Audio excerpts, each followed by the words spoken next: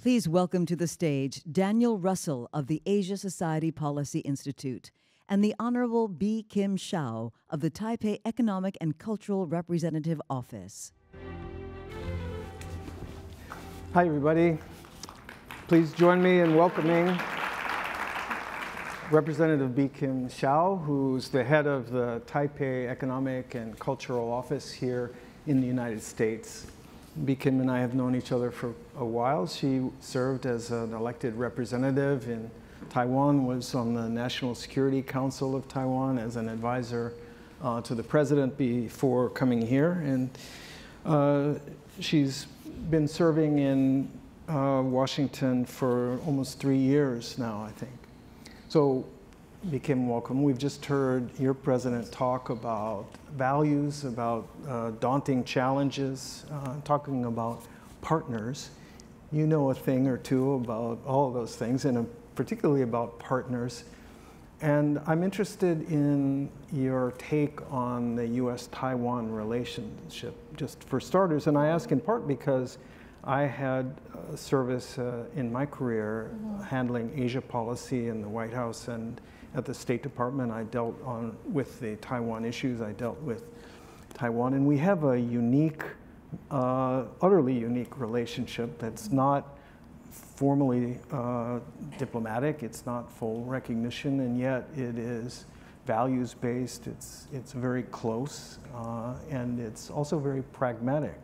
So, what's your experience been, and what's your take on the relationship? Well, thank you, Danny, for the introduction, and it's great to be here at Concordia. And you know, you're right. The Taiwan-U.S. relationship, you used the word unique. It is indeed one of a kind. It's officially unofficial, with a legal framework enshrined in domestic American law passed in 1979. The legal framework for the relationship has been pretty much consistent over different administrations in the last 4.5 decades. But the substance of the relationship has developed and grown over the period of time in which Taiwan has evolved to also become a full-fledged and robust democracy, and where our shared values and interests are becoming stronger as well. So around DC, the key phrase used to describe the relationship is rock solid. I do believe that those shared values and interests, some of them described by the president, our shared values in democracy, our belief in freedom, in market-based economies, our shared interests in security, prosperity, and peace and stability in the region are what continues to fuel the very strong, rock-solid relationship that we have today. Well, I can certainly attest from the U.S. policy side that first and foremost, there's immense admiration and support for the incredible political transformation that Taiwan has engineered in its successful quest for democracy. And the ability of people in Taiwan to continue and sustain an open and a democratic society is very important to the U.S. government. It's very important to many of Taiwan's neighbors and the rest of the world. Taiwan's economic contributions are not insignificant. You're a major trading partner. And of course, as your president mentioned, the role that Taiwan plays as a hub, as the center of advanced semiconductor technology is utterly critical. I think from the perspective of the U.S. Policymaker, though, the critical vector, which you and the president also mentioned, is the security and the stability of the Taiwan Strait. And one of the key goals of U.S. policy is to ensure that there are no unilateral changes made to that status quo without prejudice to what the people on the mainland and the people on Taiwan might decide, that force and coercion not be used. Well, you used the key phrase, another key phrase we hear a lot in Washington, and that is the status quo. Actually, Taiwan is very committed to the status quo. It may not be the ideal hope and dream of all the major actors in our geostrategic space, but the status quo is the greatest common denominator that ensures continuing stability and peace in the region, which has, over the last few decades, also fostered enormous economic prosperity, growth, and progress. So we are keen in working with our partners, of course, mainly the United States, as well as others in the international community, as well as open to dialogue with our counterparts across the Taiwan Strait to ensure that the status quo is preserved in a way that continues to benefit the interests of the people in our region. But I also want to make the point that the status quo not only benefits, it's not just a local issue.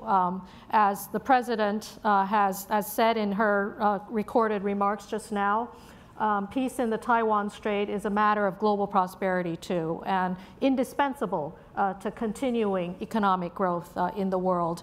And any disruptions in the stability of the region will also have global consequences. And that's why it's paramount that everyone who has a stake in continuing stability must also work with us to deter any possibility of disruptions to the peaceful status quo.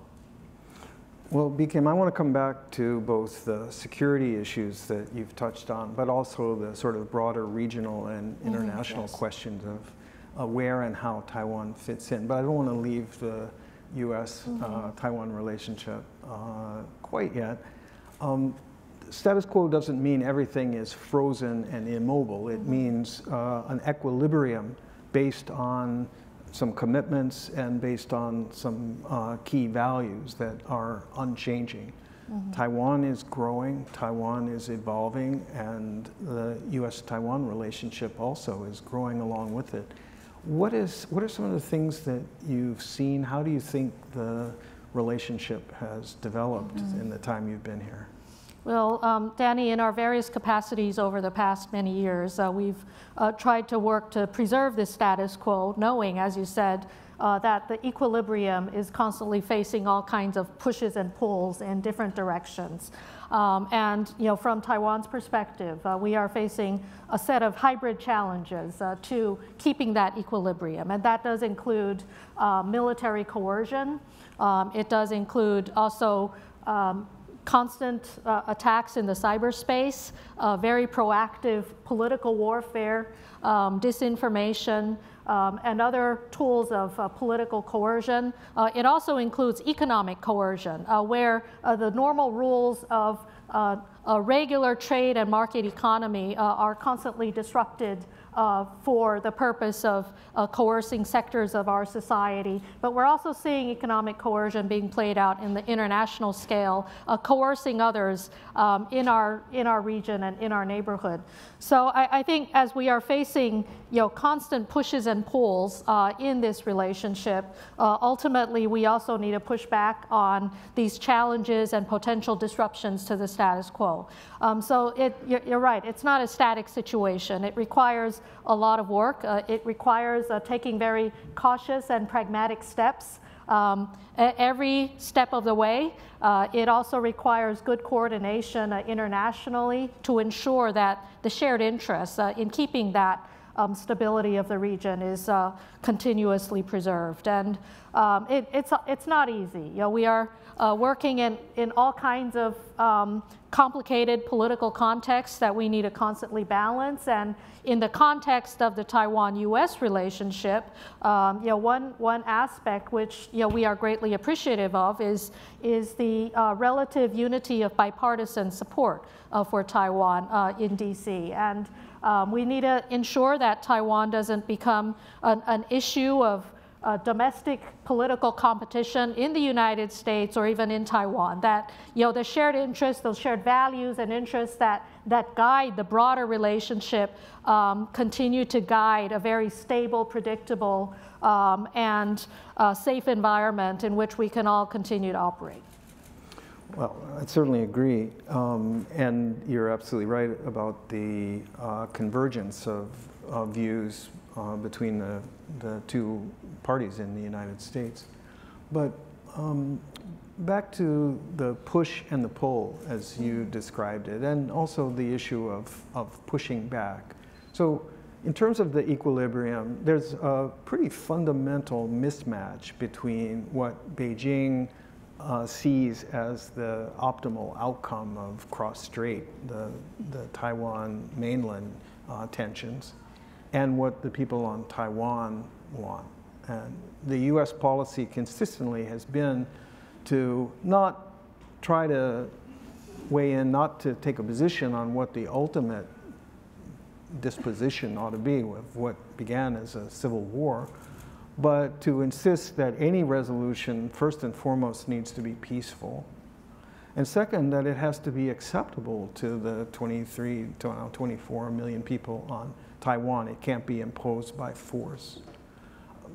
I think it's fair to say that the people on Taiwan are pretty determined to sustain an open and a free society. They've worked so hard to build their democratic traditions and institutions, and the US and many other countries have a stake in that. Mm-hmm. But at the same time, Beijing, the People's Republic of China, is adamant that Taiwan is a part of China, that there must be unification, and that failure to make headway towards unification is unacceptable. Just standing still isn't good enough. These are the kind of irreconcilable tensions. Mm-hmm. What is Taiwan doing to push back against coercive pressure? What is Taiwan doing to try to sustain the status quo in dealing with Beijing?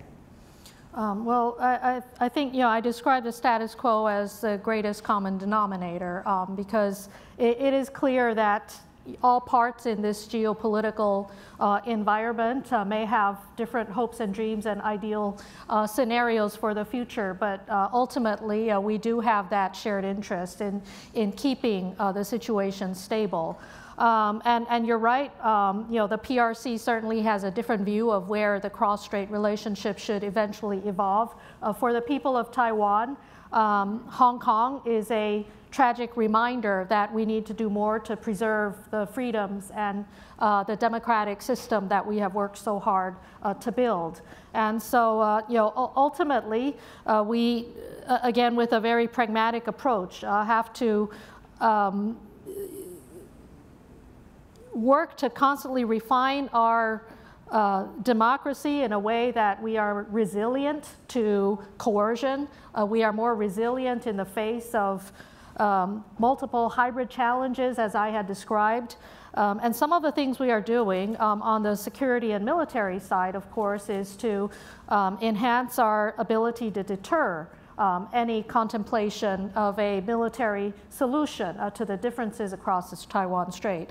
And there are three layers of that, including building our own defenses, investing in more asymmetric capabilities. We have no interest in engaging in an arms race across the strait, but we need to be smart and asymmetric in our approach. A second layer involves continuing to consolidate, deepen the partnership with the United States. And a third area involves a joint international interest in ensuring the status quo is preserved and that particular interest is implemented through whether it's regional defense, but also through economic diplomacy and other means of engagement in our region.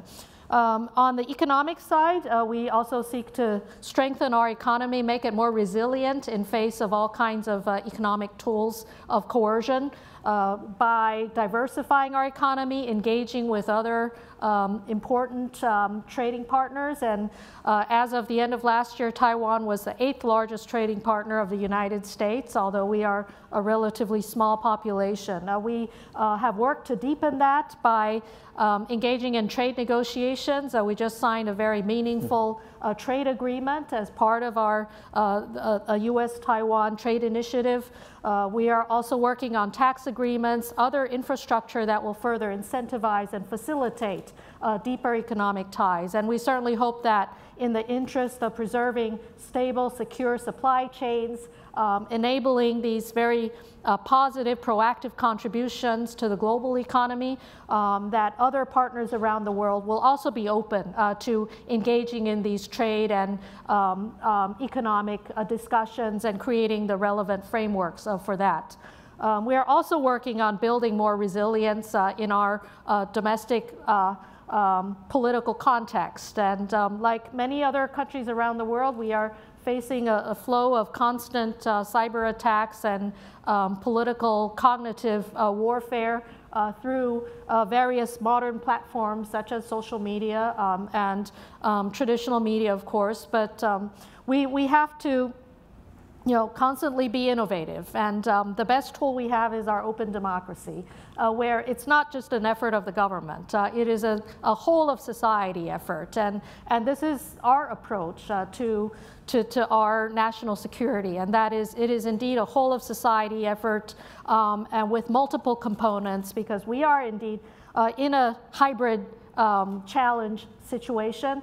So, there's a security military dimension, but, complementing and supplementing that are also the economic resilience that's needed, the societal resilience, also the cyber resilience, the democracy, the value of our open democracy and that environment of freedom where the people, our public, also has the space for true innovation in finding the best and most effective creative tools to counter the political and cognitive challenges to our democratic system. Well, you made a lot of interesting points, but in particular, what I think is very telling is you're underscoring the fact that there is a lot more in play across the Taiwan Strait than just a bunch of mainland Chinese PLA aircraft flying missions and naval ships. That there is, yes, there is military pressure, but there are other forms of coercive behavior, what elsewhere we've called gray zone sort of activities that pose real challenges to Taiwan and Taiwan's economy and Taiwan's society, and that you're focused very much on building the resilience to withstand that. When I was in the U.S. government, we worked on something called the GCTF, sorry to use an acronym, the Global Cooperation and Training Framework, that really showcased and facilitated Taiwan's own contributions to the region, whether it was in programs for education and women's empowerment or technology, or it was a disaster relief, those sorts of things. Let's talk just for a moment about Taiwan and the international community, because I think that just like there's an asymmetric defense, there's asymmetric diplomacy, where the value of Taiwan is high enough that other countries are prepared to tell the PRC, we have a stake in this issue. Mm-hmm. Well, the irony of being here in New York during UNGA and the fact that Taiwan continues to be unfairly excluded from international institutions like the United Nations, I think does demonstrate the challenge, one of the key challenges that we face, and that is the unreasonable and unfair effort to isolate Taiwan. And again, it requires a lot of innovation and creativity to break through that political isolation. I think the world just went through a tragic event of the COVID-19 pandemic. And this again does demonstrate that no one should be left behind, that you can't put political exclusion boundaries over a virus. You can't you can't exclude important partners from the process of building global resilience against such global level challenges. And Taiwan does seek to be a force for good. We have tried over and over again to contribute to the World Health Organization with our expertise and our experiences. We've also sought to benefit from the expertise of everyone out there in the global community in partnership. And so, you know, in light of the very difficult situation of our international existence, we do appreciate creative efforts such as the GCTF to build platforms, creative platforms with the NGOs, with other governments who are supportive of our meaningful participation. And on this, the G7 foreign ministers statement lately has also acknowledged and highlighted the need to be more supportive of Taiwan's meaningful participation, as have other leaders around the world. And this is something we will continue to strive for. Great. Well, Bi-khim, the world benefits greatly from what Taiwan has to offer and does in fact provide. So regardless of the formal diplomatic status, Taiwan plays a big and outsized role in regional growth, in regional stability, and in international security. So thank you. Thank and you. Please join me in thanking Representative Bi-khim Hsiao.